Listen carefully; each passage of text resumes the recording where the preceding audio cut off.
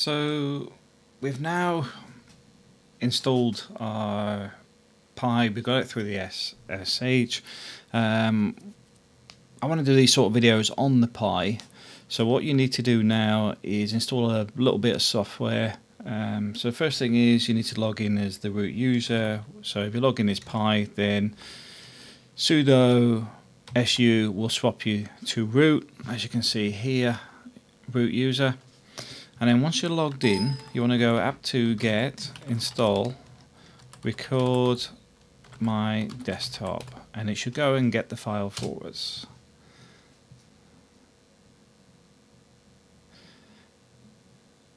Now this piece of software will allow us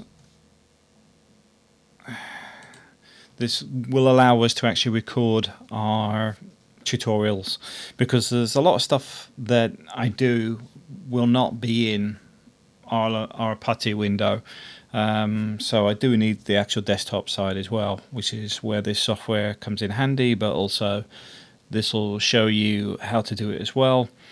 And if you go down, scroll down in the comments, at the bottom of my YouTube video, I'll explain how to use the software, because obviously I suppose I could actually show you how to use it. It's a bit awkward to use it through trying to record itself. Yeah, I'll put it at the bottom, but basically it will give you the commands, and then it's a basic, just try it, run it.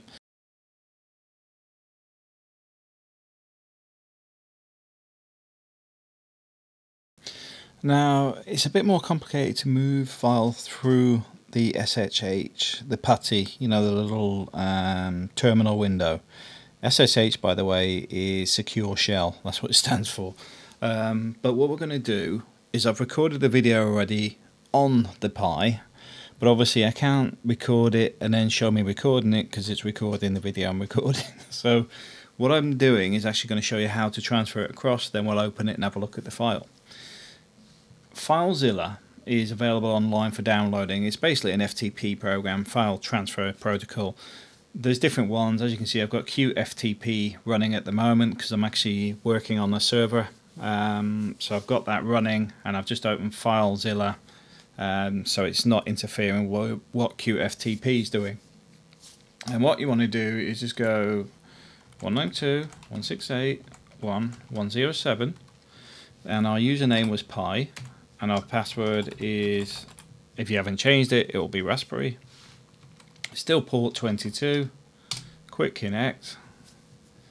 And here we are. This is we're inside our Raspberry Pi here, and the file it generated was this out.gov.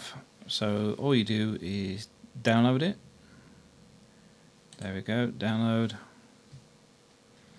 I'll just overwrite the file because I downloaded it a second ago just to test it worked. And what we'll do now is we'll just open it. As you can see, it recorded. It's a bit pink. I'm not sure on the pink, but there's no audio on the file, which is a bit concerning. Let me press pause. But I just want to show it works. There's stuff to be adjusted on it.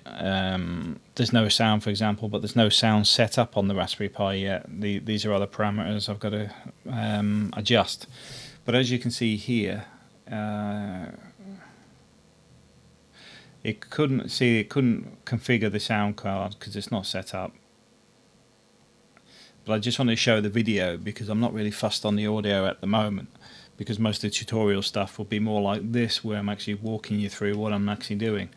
So it's auto adjusted the window, and when it couldn't, here we go, just put record my desktop, then you'll find it will go, well, your graphics card's not working. So what you need to do is record my desktop space minus no minus sound, and it will record, and this is what happens. This window appears. Then when you finish recording what you want to record, press Ctrl C. This is a basic tutorial. We'll get into the sound card and stuff later before anybody complains, oh well, you should set the sound card up first. Step at a time. This is how to do get the video up and running. Alright, thanks for watching.